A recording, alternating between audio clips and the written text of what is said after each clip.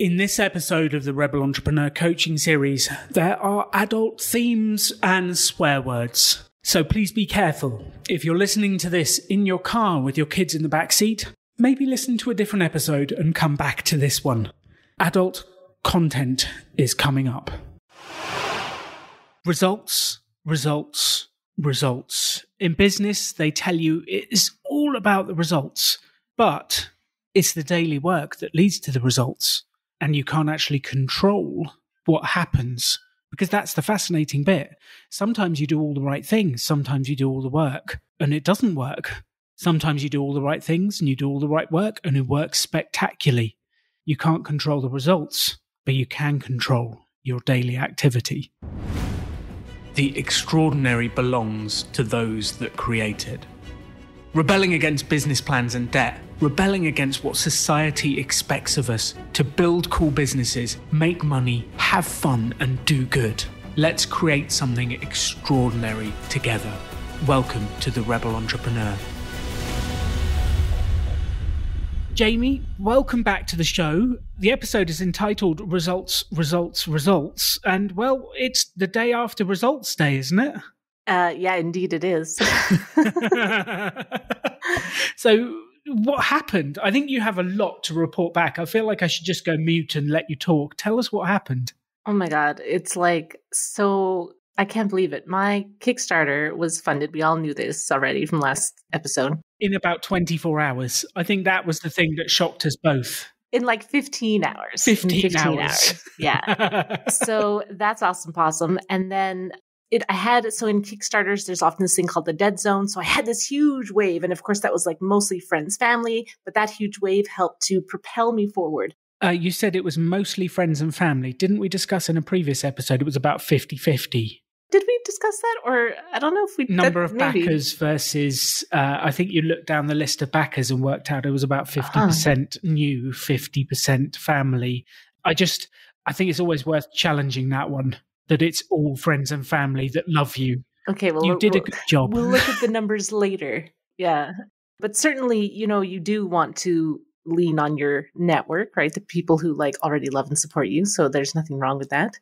Yeah. And so there was that dead zone. I was still getting one backer a day, just a random person here and there. And because I got a Projects We Love, even before I launched, I would show up in people's feed. And when you're doing well in Kickstarter, the algorithm pushes you forward. It sort of builds on itself.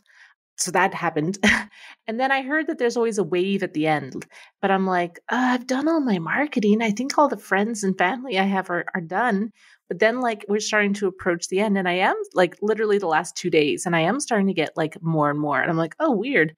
And it was Monday, and I'm at 5,000. And one of my friends is like, ooh, are you going to hit your next stretch goal, which is 5,500? I'm like, no. You're so cute, but no, definitely not. And then I did. So, because I saw it going up. And then the woman who made me a Projects We Love contacts me on the last 12 hours of my campaign. She's like, oh, you're the featured project. I put you as the featured project in comics and illustration. I hope that's a nice push for your last, day. And I'm like, oh my God, you're making me cry. And she said, you're making me cry. So it was just great. And I think that really propelled me forward. Even actually it did and it didn't, because I was like, I thought there'd be just tons and tons of people pledging, but by kind of a ton of them didn't come from that. I think honestly, it came from, there is this psychological thing, where some people like to jump on something, some people like to get on at the end. So on my social media, every day I was last 3 days, last 2 days, last 24 hours. And people absolutely were coming from my social media to do it. And then I'm part of this private Facebook group about from that podcast that I'm always talking about. And I bought their course. I know we said we wouldn't spend money on this, but I'm sorry I did. And a lot of people, I said, oh my God, this is so exciting. I'm the featured project. And then a bunch of people joined from there. And so it just, because we all support each other in that group. And it just was so great. And then I'm like, oh my God, I'm at 5,500. Oh, what the fuck? And I just counted down last night until the end. And I was like, this is amazing. So I hit the next stretch goal. I hit 3 stretch goals and I spaced them pretty far apart. So it's really amazing. I thought that I wouldn't even get funded, Alan. It's amazing. I feel really happy. I just want to say, because everyone's listening, like, well, fine for you, Jaymie. You've got all these friends and family. You were talking about doing the work. And I remember last year, was it last year? Not COVID year, the year before COVID year.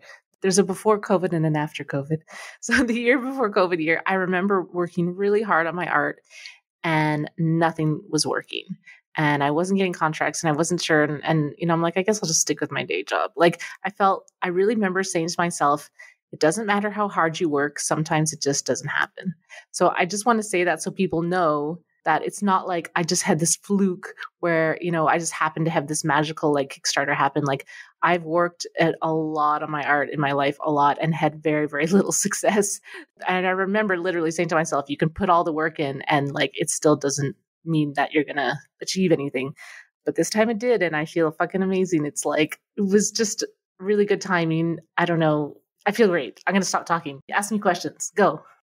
Well, I think you are so right. Behind every overnight success is at least 10 years of work.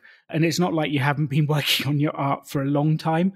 I don't think the listeners to this show will feel like it's an overnight success. If you're listening to this and you've been listening since episode 1 with Jaymie, I don't know if you remember, but it was you, myself, and KC, one of the other pop-up trainers, and we were trying to decide where even to focus. And episode 2, we changed focus completely and everything changed. I remember this very well. And I was going to text you how hilarious it is that like in that first episode, I was almost going to do stupid KDP books. I'm stupid. I don't know. I'm being a jerk to KDP, but I was going to do this thing, just do KDP books and see if that would work. No, my own art. Oh, and I almost did a Kickstarter for someone else. Yes. Yeah, I was almost like, well, there's this kids book author. And I think I am going to still help her do hers, but I'll make her do all the marketing. But I was going to do hers. I was going to do hers first and be like, and when I learn from her, maybe then I'll do my own. What the fuck? I almost did someone else's Kickstarter. I'm so fucking dumb. I'm so dumb, but I'm not because I didn't. Thank you. I can't believe it. Yeah, that I got, convinced to do my own project. I remember even saying something along the lines of, can I give myself this gift of working on my own project? Can I do that? And yeah, absolutely 100%. I would not have done this Kickstarter if it hadn't been for this podcast, Alan. So yeah, there's no question. I would have done someone else's project. I would have maybe changed ideas again. So many things. Even remember at the beginning, I wasn't even sure which of my comics to do. And then I just picked one. And the fears I had of that, it might be, is this the good first project? Is this what I want to say for myself? Some of those fears came true. I'll explain. Like I found a couple of people in that comics group, that private comic Kickstarter group, said, oh, I was watching this campaign, but I thought it would just be like a gratuitous sex comic. But the fact that you're like a girl doing it, and I'm like, yeah, no, I'm like it's the opposite of that. I'm like playing on tropes and I'm super supportive of sex workers, and then they backed it. So I'm like, if they thought that, other people must have thought that too. But then other people were like, got it. Other people got it and understood that I was not making fun of sex workers, but making fun of like the tropes that a sex worker robot would just be docile and not have sort of an attitude of her own. Anyways, so I was correct, but shit, that doesn't matter. I did it anyway. I launched, made some mistakes, and yeah, I'm going to stop talking now. Sorry. Just so excited. So 2 thoughts for me and then a question. The first thought is you've avoided doing the mistake I made at the start, which was I had so many ideas. I would do a little bit of this, a little bit of that, a little bit of the other, and I would never push any over the line. I'd have a little bit of success and then I'd go and try something else and try something else. And if you do that, if you constantly dabble in different things, you never finish one project. You never push it over the line. And the magic is in the last 10 feet. It's in that last little bit. Well, I believe I was thoroughly shamed by Simon to never do that. So that would be the reason for that. It's only because we've done that many times. That's the only reason. The only reason Rebel Business School is now where it is because every year we redecide to commit to it. And we've done that for 9 years. And 9 years we've been growing it and it's made progress. Whereas all of the other ideas, I'd try for a month, go, oh, that didn't work, try something else, and I'd never make progress. So that is amazing that you've done that. And on your second point about the people, I think quite often we as entrepreneurs worry about trying to win every customer. And what happens is if you try to win every customer, you end up winning none. The people who will get you will be the people who will get you. The people who are confused, well, they are the confused. We will leave them confused. They will remain confused. We're not going to change that. We just need to find the people that love what you do. And if they get it, they'll dive in and they'll be part of it. And I think that thing of I must pick the project that appeases the widest audience or pleases the widest audience is actually the opposite of what the successful strategy will be at the start. The successful strategy at the start is pick the thing that only a small amount of people will get and then throw all in, like go all out. And there'll be a bunch of people that say, I don't get it and won't back it. And that's good because we can move on quickly and find the people that are right. But I think that's natural. I've done it. When I first sold training, people would ask, so Alan, who's your training for? And I would go, anyone? And then they wouldn't know how to help me. Whereas at least you went, this is exactly what my comic is. This is what it's about. This is who it's for. We changed the audience a little bit along the way, but what a journey. So look, having that nostalgic look back through the first few episodes, what do you think the biggest learnings are you've got through this process? Because this is going to help all of us. Like, what have you learned? What have you taken out? What are the key points? Well, yeah, number one, commit to one idea. It doesn't matter what it is, just do it.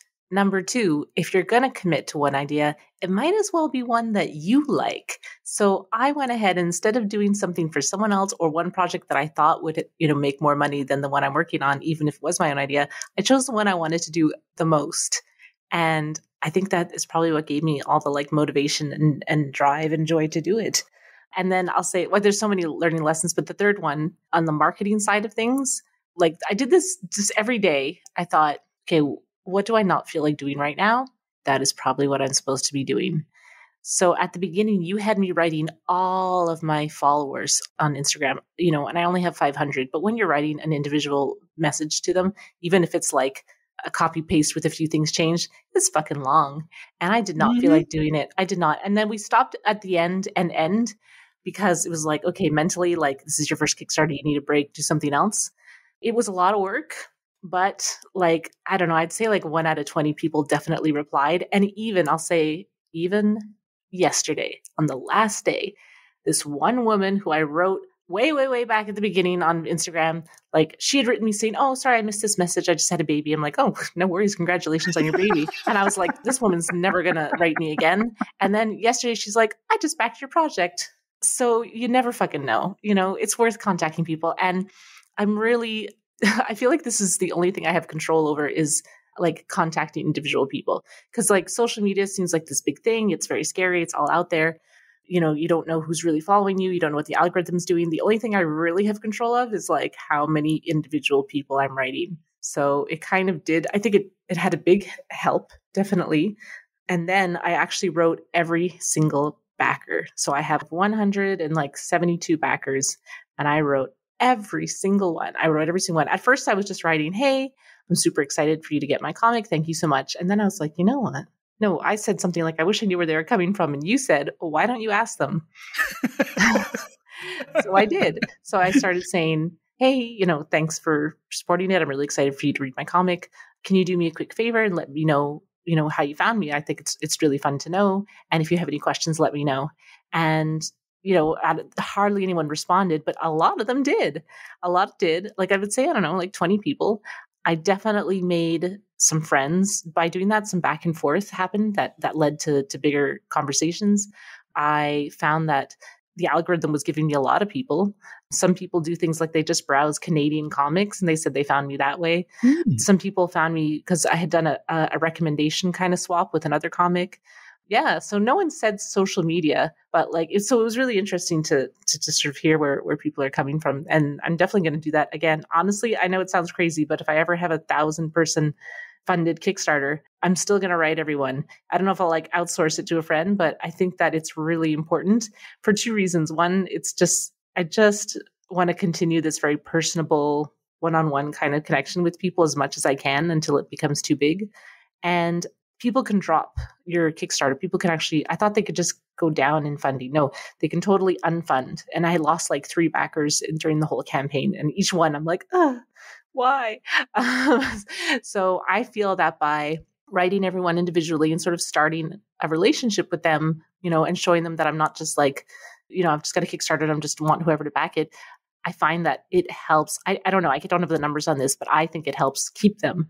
Because if you were thinking of taking your pledge away, but someone said hi to you personally and said your name, I think it would just make you think a bit twice before you unpledge your amount. So that's just my thought on that. Yeah, it's really interesting. You said about you've lost the 3 backers and the pain. I started my own blog a couple of years ago, and I started a mailing list and been gradually building it up. And it's up to about, I think it's up to about 1,500 people on my mailing list. It was amazing.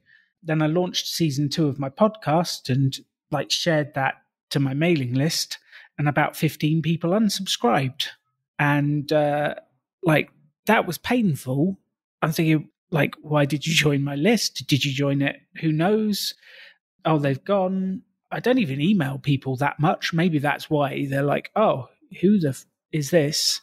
But it's interesting how those little things can hurt so much sometimes when it's not even someone you particularly know. It's just someone, and it might be something like they've removed their backing because they've had a bad month at work, they lost their job, they can't spend the money. Who knows what it is? It's probably nothing to do with you. Absolutely nothing to do with you, but it still hurts. And I think one thing for all of us listening is doing business is going to be raw sometimes. It's going to have moments of it doesn't go wrong. And I think that's part of the journey. If you don't feel the downs, you'll never feel the highs. And it's sitting through it all. And even now, I've been running my own business since 2008. So was that 13 years? It still hurts occasionally. It still happens. That's not going to change. But I think the bit for me is, well, if it hurts, you care. And that means that's a good sign for me. It's like, well, I care that people get good value, respond well. Yeah.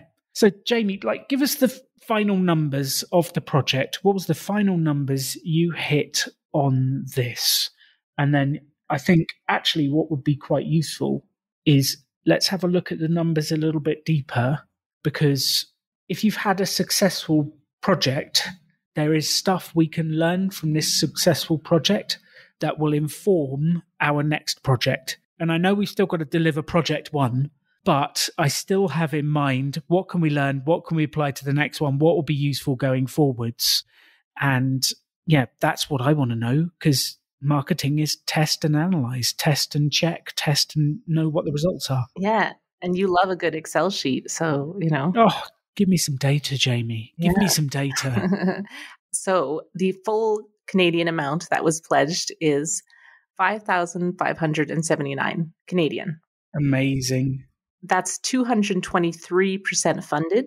Wow. And that's at 172 backers. So the average pledge is $32.44. So I had a few big ticket items, and those brought it up. And what I found really cool, so at the end, I was getting a lot of $6 people who just wanted the digital comic. That's all that was left. There's not a lot left apart from $6 and $12. Yeah, people could have gotten the printed, but I love that because, well, it doesn't cost anything to me.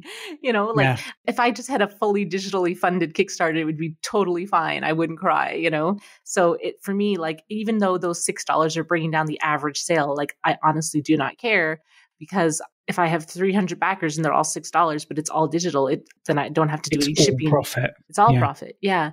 And what's cool is I actually do fund a lot of Kickstarters, and because you follow me on Kickstarter, so you're like, why are you doing all these Kickstarters? You're going to use all your profits. But I fund a lot at the low, $5 to $10 level, because I do love to read comics. Number one. But then for me as a Canadian, shipping is just so expensive. So, and I'm not a minimalist in any sense, but I don't want to have a million comics around my house. So it's kind of nice to have these, the digital. So I appreciate people who do it. I do it too. So that's great, even if it brings down the average pledge. But what's cool is on Kickstarter as a whole, the average pledge is $25. So I'm above the Kickstarter average pledge. So that's very cool. I think for a comic book, that's the bit. Your average pledge is $32 for a comic book. That's incredible. And I know you offered a huge amount more value. And I think that's the general rule in life, is you get wealthy by adding value to other people's lives. And some of those ideas, be killed in the comic, be in the comic as this role, get these different things. Like, you added a huge amount of value to people's lives, and that in general is how you add up those bits. And I think the other piece is you can't really tell what the market is going to find value until you put it out there. So you put a load of things out there, you ask people to buy, and then you'll find out very quickly. They will tell you which ones they actually want and add value to their life. Yeah, absolutely. And I'm really glad I added 2 more tiers of the Be in the Comic. And looking back, like, I could have even charged more for those ones. So in future, when I'm very famous comic artist, I will definitely up the price of being in the comic. And it's definitely something I'm going to include in every single Kickstarter. For sure. Even if I had like a finished comic, I would change the comic to add people to it. It's that valuable, I think. Yes, I think it's a brilliant idea, and it's something you can have a lot of fun with. You can have a lot of fun with different roles, different things. Like, I have a million ideas. Like, someone can be the policeman from the next one. Someone can be this. I feel like you should have like ex-victim number 1, ex-victim number 2, ex-victim number 3, or maybe there's a scene where everyone gets massacred. Would you like to be massacred in my comic book? I don't know. You could have a load of fun with this. People get very dark. There's so many options. I know. And my head is whirring full of these options. It's brilliant. Let's get back to, because creativity is a whole nother subject. Let's get back to the numbers. Does Kickstarter give you further numbers about traffic, where people have come from? I didn't open the tab, but I do have that Google Analytics that I plugged in a while ago, but let's not go so deep into that. But I'll say there's one like direct traffic, no refer. It's weird though, because, okay, so the first one is direct traffic. So obviously that's a link that I pasted to people, but I don't have an email list because the Facebook, so it says 48 pledges came from direct traffic and Facebook did 23. And Facebook is where I feel a lot of friends and family are on. But I wonder if direct, like a Facebook message counts as Facebook. It must. It's still coming from the Facebook site. It would be interesting to find that out. I would ask Kickstarter, send them a message and just say, look, I'm really fascinated. I did a huge amount of marketing on Facebook. It's not showing that it's worked. Would Facebook Messenger links show up as Facebook or direct traffic? Because I just don't know. Because the actual web address of Messenger now is Messenger, not Facebook. So I don't know whether that would show up as either. And there's only one way to know. Yeah, that's true. So I am on my Google Analytics and I don't really understand it all, but it says users 360. But is that just today or always? There should be a date range that you can... Oh, no, that says 7 days. Okay, let's say last 90 days. Oh, so I had 1.6K users visit at an 84% bounce rate, and the average time was 1 minute and 3 seconds. And it says there was 2,000.1K sessions. So the same person came back a few times, looked, thought, left, came back, thought. Yep. Ooh, traffic channel. It's the highest one. Direct. Again with the direct. Yeah. So I'll just say one thing that I think I will do from now on is I'm going to make a bit.ly link or something like that for things. I didn't, hindsight's 2020. So when I send to friends and family, they'll have their own bit.ly link. And when I put it on maybe Instagram, I'll have one. And when I put it, just so that I can just be very much aware of where people are coming from. So it does say direct is 150, social 21, organic search 4. Oh, that's still the last 7 days. Sorry, 90 days. Okay. Yeah. And does it have percentages? Does it have percentages? I don't know. Acquisition report. I'm afraid to open a new tab and make it go away. Okay, here we go. Direct, 78%. That's 1,000.252 users. And then social was 20%. And then organic and referral were tiny little slivers. So that's very interesting. So do you think that 78%, do you think of your marketing, 78% was direct to people? Yeah, like anytime I pasted a link, I would just pasted my Kickstarter link. I didn't make it a tiny URL or anything like that. So I guess that I am correct in that most of the backers were from me sharing to friends and family. It must be. I don't know. Or Instagram followers or Twitter followers. You did a few of those. Yeah, that's true. I don't know. I will write the Kickstarter help and ask if they have more info on that one. So here's just some other random things. So I have 152 project followers, people who just followed the project and like to get notified when it was ending.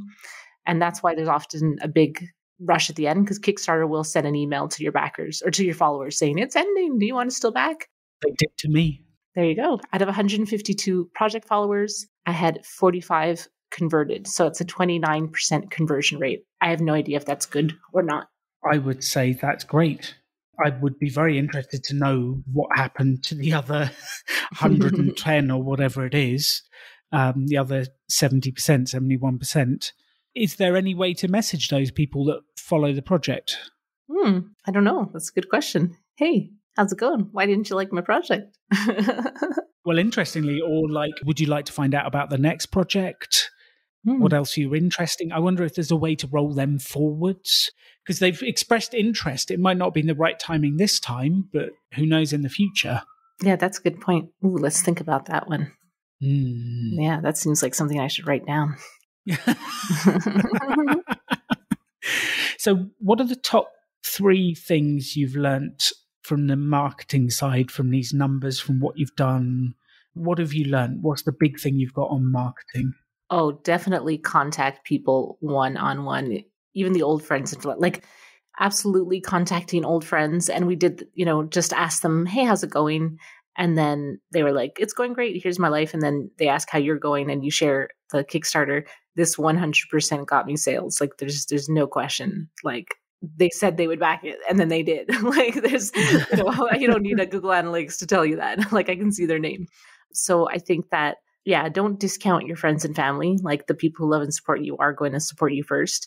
And then don't be scared to contact people you don't know if they, like, I guess you call it like a warm lead.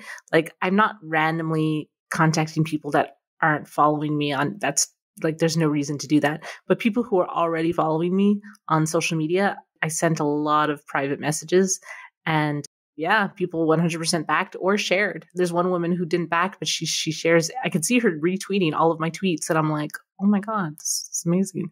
Like, that's just as special to me. Like, I know it's like, it takes a button click, but if you're retweeting my stuff, it means you're following me and engaging with me, and it really helps. And I think I told you, like, because I contact every backer, I had already had this story that I contacted that, big indie comic publisher. Well, a publisher has his own publishing house, but he retweeted me, he retweeted me even at the end. And I swear to God, every time he retweeted me, I got a pledge. It coincided so perfectly. It had to have been from that. And, I didn't even talk about it. So we had come up with some ideas, in our last one. So we come up with a few, and I said I would do these things. And one of them was like trying to get featured in like horror media, like maybe online horror magazines. And we didn't do, we said, no, we won't do that, because I said, oh yeah, like when you do kind of outreach to bigger websites, you have to, what I've read is you don't just cold call them. I mean, you can, some of them do that, but you want to start building a relationship with them early on. Slowly build a relationship so that when it is a project of yours, you can pitch it and you're not just some person out of the blue. And I'm like, okay. So I start looking up horror websites that I could pitch to, and I'm like, wait a minute, I am friends with a horror website publisher. But because, like, I don't know, when someone is your friend, it sounds so lame, but you kind of forget, that they're actually doing the thing they do. So a couple of years ago, the whole Women in Horror Month thing, this one website called Morbidly Beautiful had a hashtag, and I participated, and they really liked my work. And then at the beginning of the year, they were looking to commission someone for a logo for their podcast. They couldn't afford me. They really, really liked my work, and they were really excited that I pitched to them, but they couldn't afford me. And I said, no problem. I said, I'd love to work with you on this. Let me know what your price is. But, in the end, they went with someone else. And I made sure to subscribe to their podcast, write them about their podcast, just to let them know, like, there's really no hard feelings. Like, I'm listening to your podcast anyway, like, a cool logo, like, it's good choice. I just wanted, and it wasn't just that moment. Like, I've had a relationship with them online, for a couple of years now, just on and off. And I had written them at the beginning of my Kickstarter, just letting them know, and they were very excited, but I didn't ask them to feature me. I just shared it with the editor, and she was very excited personally. And then I thought, you know what? I wonder if they ever promote Kickstarter. So I searched on the website, and they have this thing called Fund It Friday, and they haven't done many, than like 3. And so I write the editor, and I'm like, hey, you do Fund It Friday. My Kickstarter's ending in a week. How can I get featured? And she's like, oh, definitely. So I did a write up, myself, and then she took it and added to it, and I was featured on this fucking horror website. And it's not the biggest horror website in the world, but it's my target audience, or like what I thought the like spooky girls, So it's absolutely the target audience that I wanted. Now I notice my target audience is more men, but I think it's still, I'll say my target audience is like cool guys who have kind of a feminist slant to their thinking, and are also into spooky things. I think that's like my target audience. After this Kickstarter, that seems to be what it is. So I thought that was amazing. It really warmed my little heart to like see that I was featured on this website. It was really cool. And it was from building a relationship years ago. I think that's incredible. And you remembered, you took action. And one of the things I think you did really well is you basically wrote the article for them. And I think that is so important. People who are running websites, magazines, articles, like they are super busy trying to produce content. And if someone comes forward and says, here, I've got this great idea. It'd be cool for your readers. I've written it. It's got great images. I've done everything for you. All you need to do is like top and tail it. It's literally what I did. People will love you for it. They will love you for it. So I think that's incredible that you did that. Yeah, thanks. Yeah, that's literally what I did. And I even wrote it in the third person. And then I put a quote from me to myself. I love that. I love the little quotes. Yeah, I write my own quotes sometimes. And I do feel weird. It's like Alan Donegan said this. And I'm literally just saying it. It's not a lie. It's not a lie. It's true. So look, there's some learning from marketing, which is incredibly important. Let's shift gear a little bit, because there's something here. Like I've said many times to people that in business, you don't actually get to do what you love until you've sold it. Once you've sold it, then the work begins, because now you've got to deliver it. You've got to do what you actually like. And you've sold it. You sold it. Now it's time to deliver it. So you get the fun bit of drawing, creating, writing, finishing the story, doing all the nice bits, working on it. I guess phase 2 now is producing, delivering, and making sure the people are happy.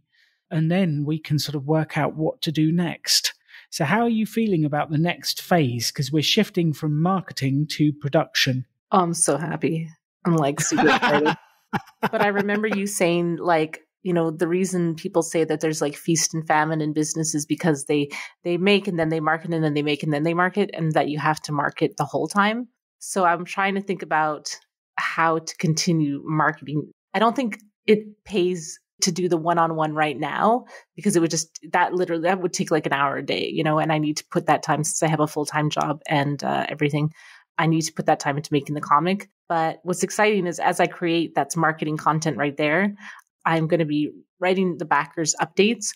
I'll only get their emails when I send them the backer survey. So the backer survey gets their address and everything. And it's way too early to send out the backer survey, because some of them might move in like 3 months. So I did my update today. I did a little video of myself, and I planned out the next steps for everybody.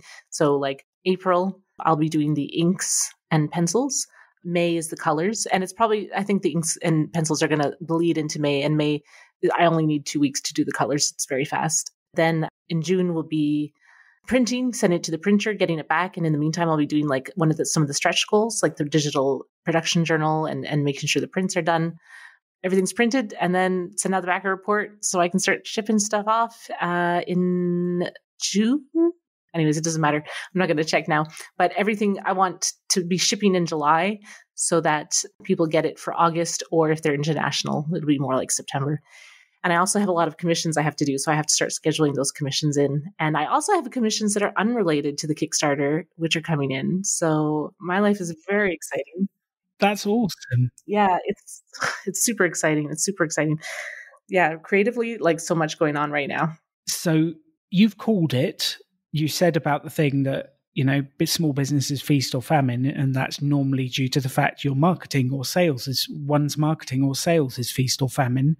My question for you, Jaymie, is what could you do? Going back to the 1,000 True Fans from Kevin Kelly, what could you do, maybe one thing a week, that would drive your marketing list, your email list? Because I think if you can keep developing that email list, if you can convert as many of the 172 backers as you can to your email list, if you could convert some of the 100 odd project followers that didn't follow you to your email list, if you could get some of your social media to your email list, if we can start to build that, if we can get your email list to 250 by the time you've produced your next version, 250 new people, if we can get that done by the time you produce this version, if you've enjoyed it and want to do another version, you've got a ready-made audience to explode the next version. But if we don't do any of that work and you do all the production with nothing and you get to September and go, okay, I'm ready to do my next one, it's like we're starting from cold again. So the question is, what could you do? Maybe it's a list of things. You just do one each week, just so that keeps going. What could you do each week? So the email list is something that I've always wanted to have. I keep putting off. I had one for a while with my erotic art and then I let it die. And, as you say, like you have to keep your email list going or people just don't give a shit when you write them. So as I just said, like, okay, when you send the backer survey, you can ask people if they want to be added to your mailing list. But I realized, no, I don't have to wait for that because I have backer updates that I'm going to be sending. So in the next backer update, I can say, by the way, I'll be sending updates, but if you'd like to be aware of everything I'm doing that's not just related to Mandy 9, join my mailing list. So I can ask them directly. And like, I'm trying to think, because when you have an email list as an artist, usually you give them something, so I'm not an e-marketer, so I don't have a course to give people. Usually you give like a comic, and I don't want to give my erotic comic again for this because it's a different audience. So I don't know, maybe I can make a coloring page or something. I need some sort of lead magnet. I know what you're saying about lead magnets. I would just chill on that. Like, these people love you. It's enough to say, join my list. I'll keep you updated with my art, my next comic book ideas. It's enough to say that, and then to do something every now and again, like saying, okay, I've got 3 ideas for my comic too.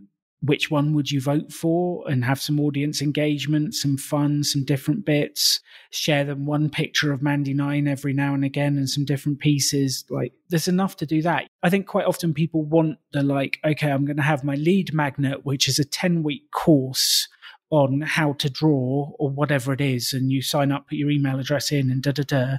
Like, it doesn't need to be that. We just need a simple first version that says, like what I'm doing, follow me. Be part of it. I've got some cool stuff to share. That's enough for now. And then building up those people. And if you start now and we build up 5-10 a week, by the time you get to September, you'll have your 250 and then we'll be ready to do the next comic or whatever it is you want to go to next. Yeah, that sounds great. Because I was thinking of like people who aren't one of the Kickstarter fans. But yeah, you're right. I'm getting ahead of myself. Let's just start by getting the list up. I even have like my Mailer Lite free account. I just haven't added anything to it.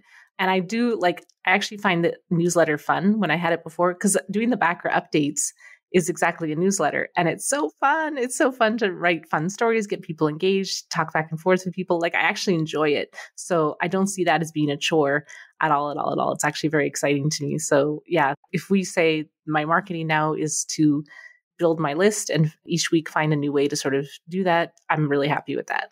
Perfect. So my follow-up question, which you probably know is coming, is how do we make sure this happens once a week, that something happens once a week to build that list? How are we going to make sure that happens?